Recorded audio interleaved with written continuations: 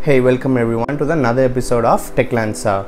This question has asked to me by many of our friends how to add the Infeed ads to your WordPress site. So in this episode, I'm going to show you how to add the Infeed ads to your WordPress site. With that being said, come, let's get started.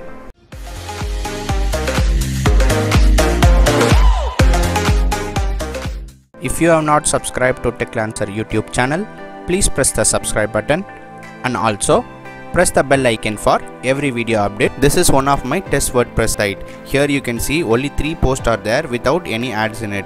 So come, let us see how to add the Infeed ads to your WordPress site. To add the Infeed ads to the WordPress site, you will need to download a small plugin which does all the job for you. The plugin name is called as AdSense Inserter.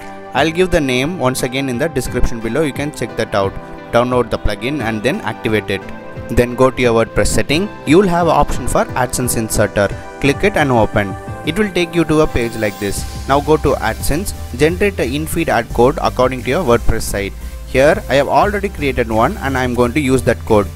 Now paste the code in this plugin and then change the settings as follows. Change the automatic insertion to between the post and also tick the following checkboxes on all post, home page and category page, and then press save all settings. That is it. Now you can check your WordPress site. You will find the Infeed ad between all the posts. Don't get frustrated if you see blank white spaces. If you have generated new AdSense code, the ads will take 15 to 20 minutes to get reflected. Finally, I have solved the query for your question. Let me know your views on the comment section below.